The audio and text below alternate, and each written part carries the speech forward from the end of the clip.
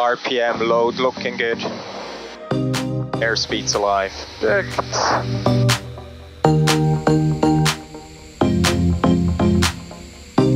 Wait a minute.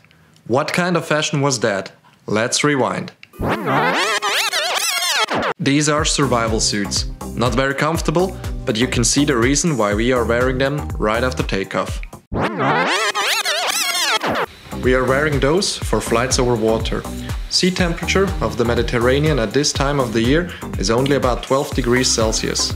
However, the suits would keep us dry in the very unlikely case of a ditching, and together with the life vests and raft in the back, drastically increase our chances of survival. Okay, engage. Flight director with flight level change on nav. Our Continental CD300 engine continues to run not only efficiently, but also reliably. So the only time the suits were exposed to water was during the sea survival training at our partner Deutsche Windguard.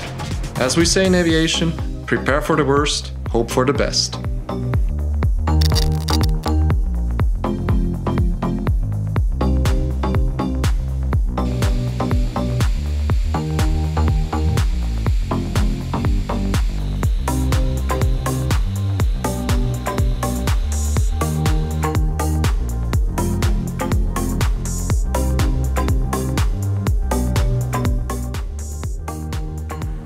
After crossing both the Mediterranean and Red Sea a couple of days ago, we have made our way over the Persian Gulf and are en route to Dubai.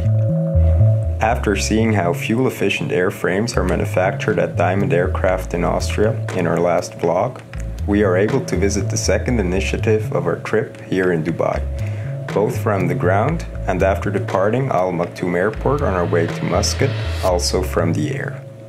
Located in the UAE's desert, the facility can potentially prove crucial for the future production of sustainable aviation fuels, so-called SAF.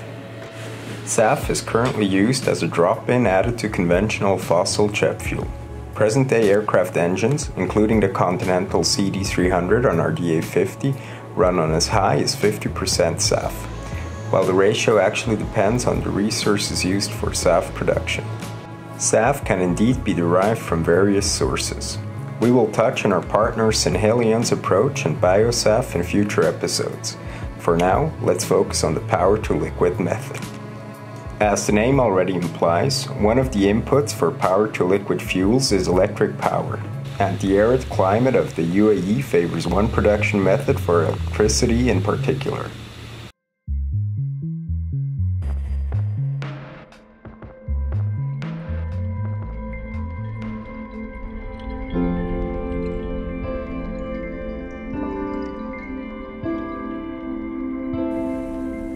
At the Mohammed bin Rashid Al Maktoum Solar Park, it becomes obvious that locals well understand the procedures for harvesting the sun's potential as an abundant source of renewable energy.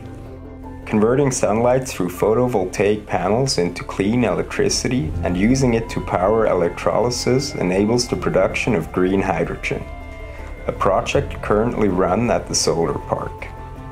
Together with CO2 captured from various sources, the hydrogen can be further converted into syngas, which allows for the subsequent refinement of SAF and other hydrocarbon fuels.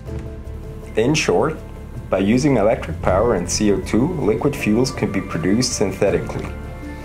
Naturally, also burning synthetic fuels in a combustion engine produces CO2 emissions.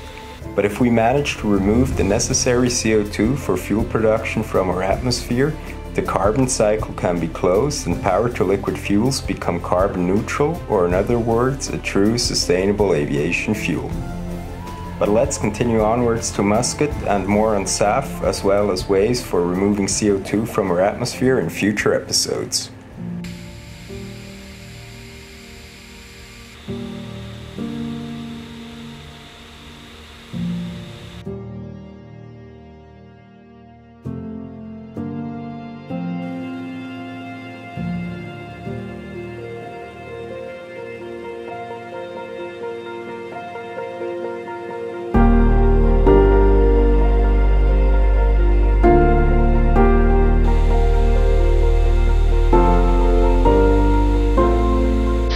just brief the approach into Muscat. It's a really cool initiative. Robin and I got to see a lot of what will come in the next few years in Dubai, and I think it's great that we were able to spend some time also in the city, which within the future will become even greener. Hotel Tango, established ILS 08 left. Delta Tango, get must approach 3000 feet runway heading. Thank you for cooperation. Tower 18825, bye-bye. Tower 18825, case of missed approach, runway heading 3000, Hotel Tango, bye-bye. Muscat Tower, Assalamu alaikum, Hotel Bravo, Romeo Tango, it's established ILS, runway 08 left. Tango, wind 0401, 08 left, clear land. 08 left, clear to land, Hotel Tango.